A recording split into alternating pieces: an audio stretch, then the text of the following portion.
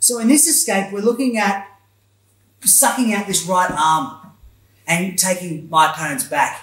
Now, I call this one the cauliflower escape because in order to escape this one, he has such a tight hold around your head that usually you rip your cauliflower ear up on his jacket and his arm, just trying to get your head out.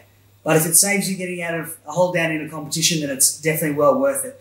So what I'm looking at doing here is he's got a really good position, and I don't like it. He's got his arm really tight and everything like that. So what I'm looking at doing is the same thing as the first one. I'm going to bridge and try to make him post his hand on the mat. Because when he posts his hand, he lets go of this arm. At the moment, this arm's stuck and it's not going anywhere because it's in his armpit. So again, I'm gonna hug him. I can either grab his belt or I can gable grip my hands. And then I bridge, and watching he posts his hand out. So I bridge, see how his hand comes out? Now with my right hand, I pivot with my legs onto the floor and I suck my hand in really tight. Now here with my left hand, I push out and I can take this back and get a good position.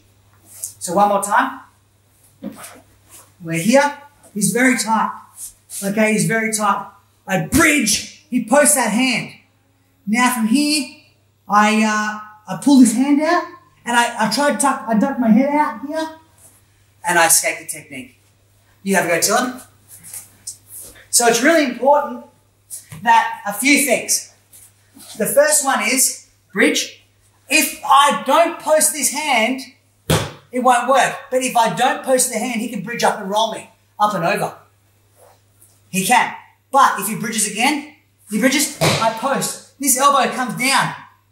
Now the hard part is this. I've still got a really tight grip on his head, which means his left hand has to push on the back of my shoulder as he pops his head out to complete the technique.